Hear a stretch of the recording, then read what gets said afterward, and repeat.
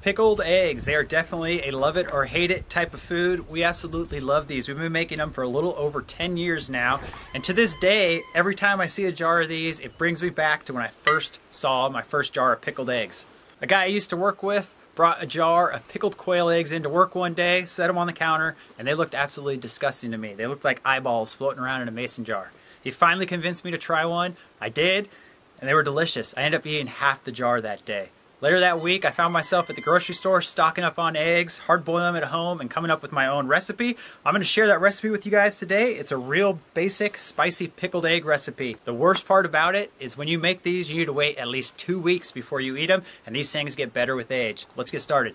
So since we have such a nice day out today, we figured we'd make these pickled eggs outside, and we've been stockpiling our eggs for about a week now. The chicken's been laying pretty good. We've been getting about 10 to 14 eggs a day, so we're going to be making 60 pickled eggs today. We have our Camp Chef stove over here, and I've got 2 pots of water boiling. First thing we need to do is hard boil our eggs. There's lots of different ways you can do this. The way we do it is we get our water to a rapid boil, we add our eggs, and then we let it go for 14 minutes. We're going to drain the water, we're going to put some cold water in there and stop the cooking process. So let's get started on that. We've got our water boiling. We're going to start putting our eggs in.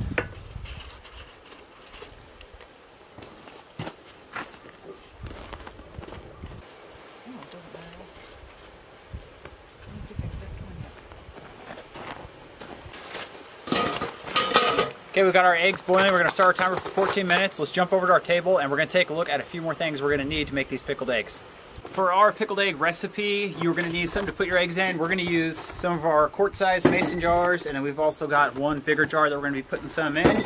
And then we've got our rings and some lids for our mason jars. And then the main ingredients you're going to need vinegar, you're going to need water, sugar, and salt. And then from there, pretty much the sky's the limit. You can put anything in there that you want, at least anything that has good flavor to you. Today we're going to use some of our red onions. We have a head of garlic.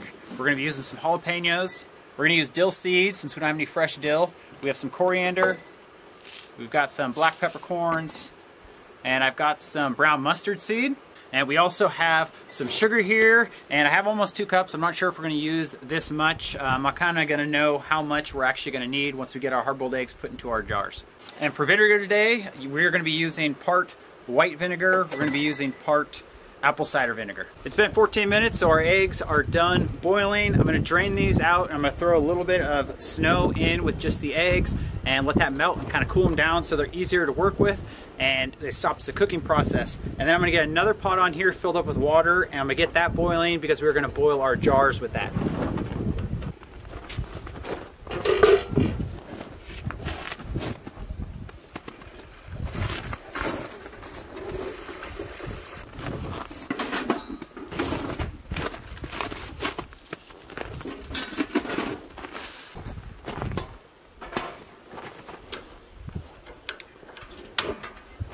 So those eggs have cooled down enough where I think we can start to work with them. We're going to bring them over to the table, and now we have 60 eggs that we need to peel. Oh, look at these beauties. Why am I so slow? So there's different reasons that people pickle eggs. A lot of people do it for preserving them. We actually had to cut back on our egg consumption to be able to save up this amount of eggs. So we eat a lot of eggs, and we're not really pickling. Yeah, we're not pickling them to preserve them. We're more pickling them because we like pickled eggs. They're a great snack. They're a hard-boiled egg, but just way better. So if you ever are hungry or you're on the go, whatever, pickled eggs are awesome to just grab, you know, a bag full of them or a jar, and it's a nice snack to take with you on the road. Like Eric mentioned, we're only getting, I think, probably about a dozen eggs a day. You know, some days we get more than that. And a few of the hens are starting to go broody, so I think we're going to have less eggs daily. But we go through a lot of eggs, especially with our animals, and we rarely have extras, is what I mean. So we don't wash them when we collect them, and that way you can just store them, you know, at room temperature on a counter. And they do last, it's pretty crazy, but they'll last like a month to 2 months easily in that type of temperature, if they haven't been washed or previously stored in a refrigerator. We obviously eat ours quicker than that, so they're never on the counter for more than a week, maybe a week and a half if we're trying to save them up think this took us close to a week to save up these. And we find that when they're a little bit older, they peel easier when you're doing soft-boiled eggs and hard-boiled eggs. Yeah, so if you want to let your eggs sit from when you get them fresh for about 2 weeks, we found works pretty good. And it just makes it a lot easier to peel these eggs, especially when you're doing 60 of them. It takes a while. Look at how big this one is. Beautiful. Where's the sack? You gotta find It's it. called a membrane, sweetheart. No, there's like an air pocket. There It's it called is. a membrane. Bo's looking. He wants an egg. Wow, you want an egg? We've got our eggs all peeled. We got 58 of them. One of them we ate, and one of them we just forgot out of there. So we're doing 58 eggs today. We're going to get those cleaned inside real quick. I'm just going to wash them with some hot water and get some of the eggshells off of them. And then we're going to start working on putting together our brine. The other thing we have to do is boil these jars. Normally we just wash them with like warm soapy water, but because we've used these, I'm going to boil them just for a few minutes. That's just going to help get it really clean, especially since we're not water bathing these. I just want them to be close to sterilized or disinfected as possible.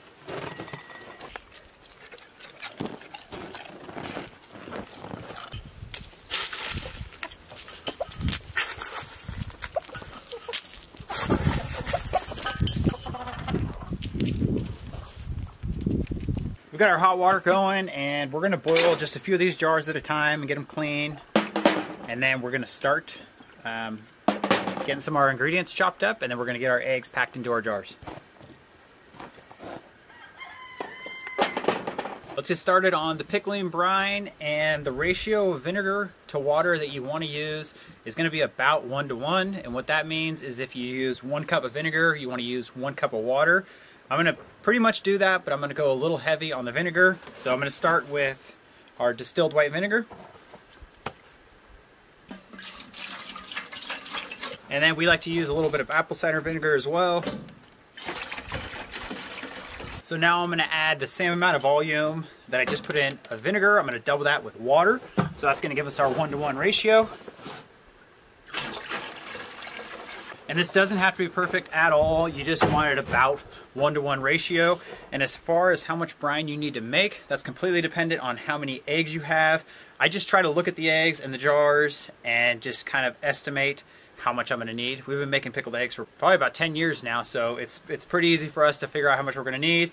And if you don't have enough at the end, that's not a big deal. This stuff is really easy and quick to make. You can just whip a little bit more up. Next thing I'm going to do is I'm going to add my sugar to this. Seeing how many eggs we have and about how many jars we're going to use, it's going to give me an idea of how much sugar we're going to use. And you can also use more sugar if you like them sweeter. We like more of like a spicy, more dill pickle type of brine, but you can also just do like a sweeter pickle. So I'm going to add pretty much this whole thing of sugar. It's about 1.5 cups.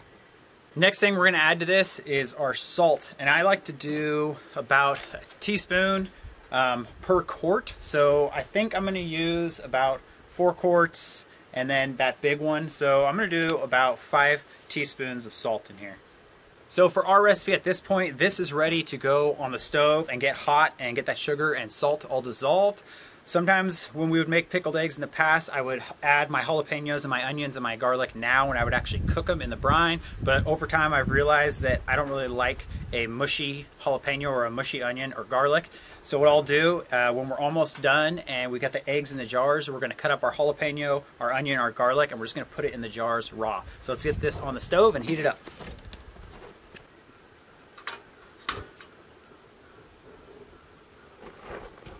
Let's get started chopping up the ingredients that we're going to use inside the pickled eggs. We're going to do jalapenos, red onion, and garlic.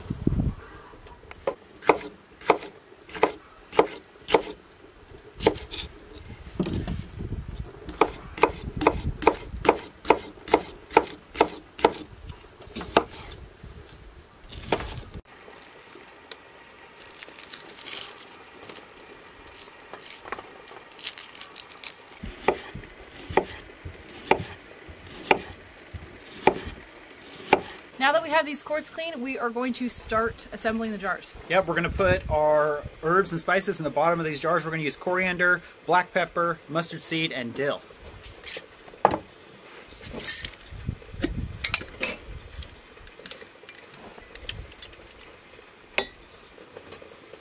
So the way we like to do this is you start with a layer of eggs, which in these quart-sized jars is 3, and then you do a layer of your onion, your jalapeno, and garlic, and then you do another layer and just repeat.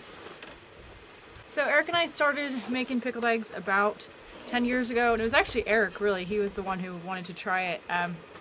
And the way we store them is, we just do it this way, which is, it's traditionally called open kettle, I believe. So we've got the hot jars, we're putting in hot liquid, and then we are just going to seal them like that and store them at a cool temperature. Our root cellar mimics a refrigerator, so it's nice to store these in a refrigerator. They don't have to be. Before we moved to Alaska, we would actually store these at room temperature, and they lasted for a very long time that way. Now, if you want to play it a little safer, you can also water bath them for 15 minutes.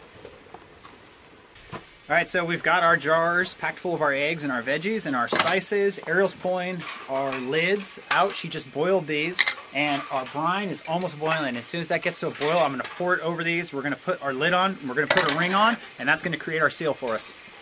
So one last jar we're gonna boil. It's gonna be this bigger one here, and this one is gonna be the one that we're gonna go through first. We're gonna keep this in the house, and this is gonna be one we kind of just pull out of when we're snacking. So we are just gonna dip this in the boiling water real quick and get it cleaned up.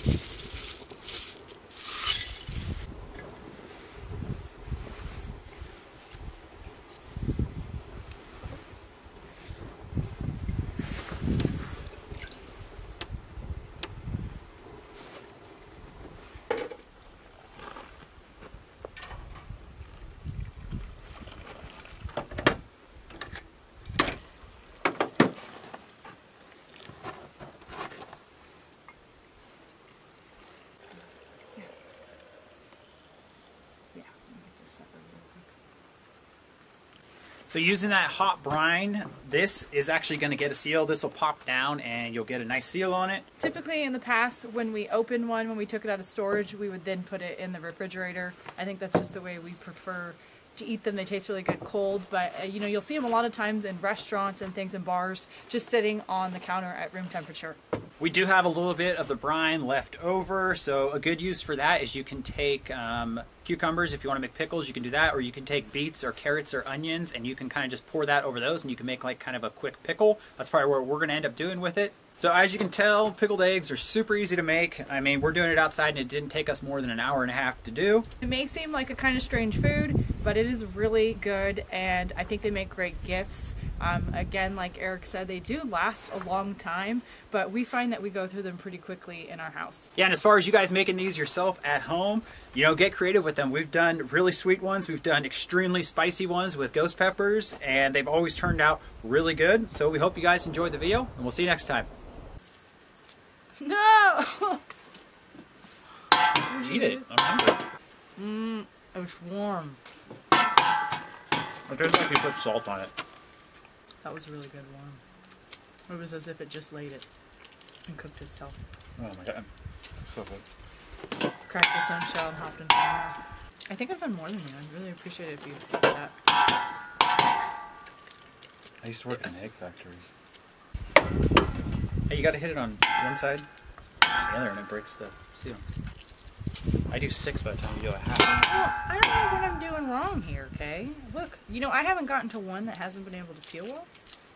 Even the fresh ones from yesterday. So why is it taking so long? Because I have problems with that. Hey, I wonder if the chickens will like to eat these eggs, Chance. Yeah. Try Eric's technique. Oh wow, that didn't work at all. Oh man, I was gonna do Rochambeau with you real quick. It's 2 out of 3. That's how you always play. Wait. Okay. Hold on. Okay, whatever. 2 out of 2? 2, because, okay. I won.